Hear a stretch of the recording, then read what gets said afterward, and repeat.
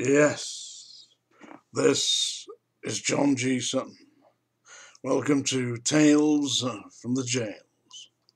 I'm going to talk a little bit today about the time I spent at HM Prison Wormwood Scrubs and some particular incidents, one specifically in which a member of staff decided to assault young inmates. Now, at Wormwood Scrubs in 1975-76, there happened to be a Borstal allocation unit inside the prison and a young offenders unit inside the prison. And working in the young offenders Borstal allocation centre was a certain officer who managed to get himself in the position of being in charge of maintaining the cleanliness of the wing, shall we say. He was in charge of all the cleaning parties.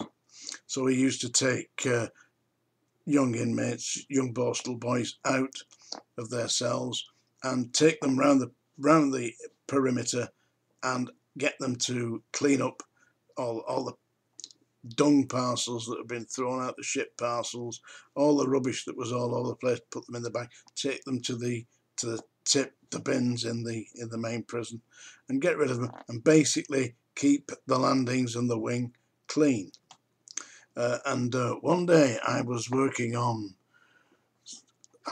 C wing, and I was on C1 landing, and we got an alarm call. So the staff ran to the main unit. They said, "Right, get yourself over to B wing," which was the Borstal allocation unit. There's trouble there, and it needs staff from another wing to deal with this.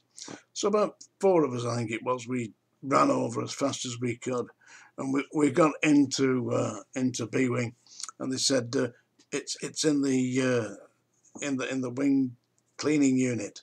You know, they had like a section of cells knocked together that contained all the cleaning equipment. You know, the buckets, the brushes, and all that, and all the disinfectants and everything that was used to clean the thing. And I said, "Well, what's the problem?" I said, "It's his name was. Won't give you his full name because obviously he may still be around, and this would be deeply embarrassing. I'll just tell you how we knew him as Windy. Yeah, said Windy's barricaded himself into the cleaning cupboards, and he's got, I think it was 2 Borstal Boys, might have 3 Borstal Boys in there with him." And I said, "What's all this about?" You know, says he's in there, he won't come out. He's barricaded himself in.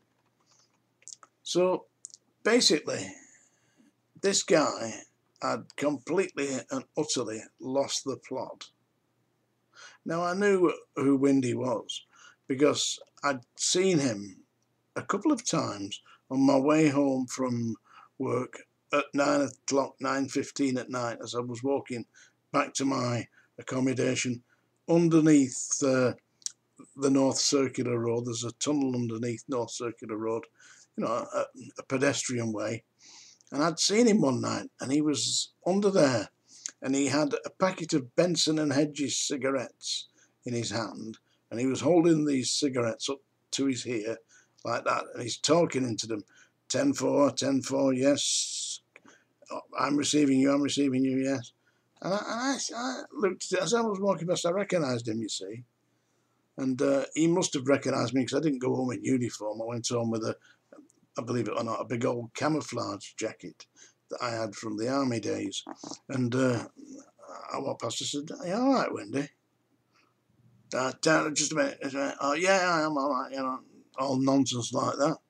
So he's obviously not a full bob, you know, a sandwich short of a picnic, shall we say. And there he was when I got into B wing with the other staff. He'd barricaded himself into this unit with a couple of Borstal Boys. Now, quite what he was doing to the Borstal Boys, you know, we were on the other side of the door.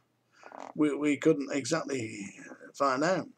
So it was decided that we'd get the works department to come and jack the door off. What they did was they had like a pneumatic thing that they planted into brickwork of the door frame, and prized the door off its hinges.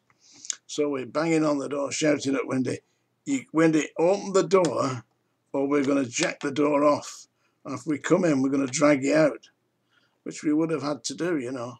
By this time, it's getting obvious that this is a serious offence. I mean, who knows what this man, where he's going to go with these Borstal Boys.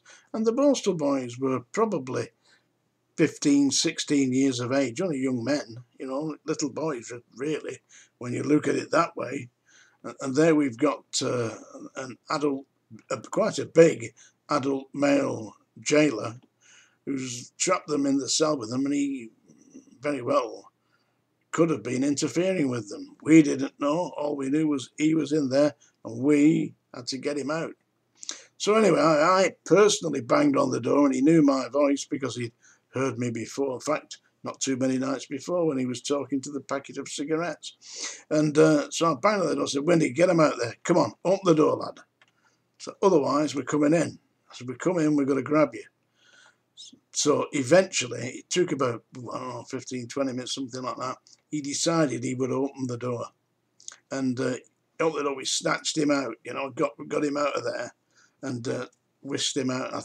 They got an ambulance, yeah, and they put him in the ambulance and took him away to for psychiatric assessment, I believe. You know, he wasn't charged as far as I know, but he was taken off to a psychiatric unit, and I never saw him again.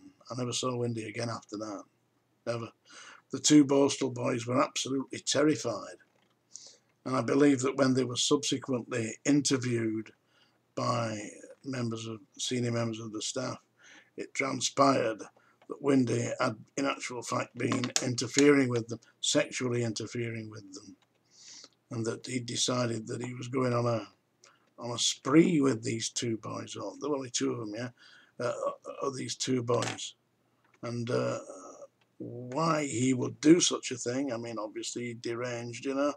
Anybody who'd stand around in a underground walkway talking to cigarettes is sincerely suspect. When I reflect upon that, it would have perhaps been a good idea to make a report, but in places like the Scrubs and Strange Ways, they weren't interested. So basically, that's one of the strange stories from Wormwood Scrubs. Now, I'm sure that you know, if your son was sent to prison, you know, you would like to think that they will be safe, and that's my argument. Ordinary people, these are ordinary people who can make mistakes. Anybody can make mistakes. Look, I've been in more punch-ups, yeah, than most people I know. Seriously. And quite easily, I could have injured somebody and found myself in that position as well. I wouldn't go out looking for trouble, but if it found me, which it had a way of doing, you know, yeah, then I would deal with it. Anyway, these boys, 15, 16 years old, some mother's sons in prison. Expect them. I mean, you'd expect that all they had to be doing was being locked up, go to the Borstal unit, do their whatever they've got to do, 6 to 8 months, 9 months, whatever it was, back out into society. And here they were being violated by one of the members of staff in the prison system. And that is a page from history, from Her Majesty's Prison, Wormwood Scrubs. This has been Tales from the Jails. My name's John G. Sutton. You can read this in my book, Psychic Screw. You get it on Amazon. I hope you've enjoyed this little encounter with the past. Thank you.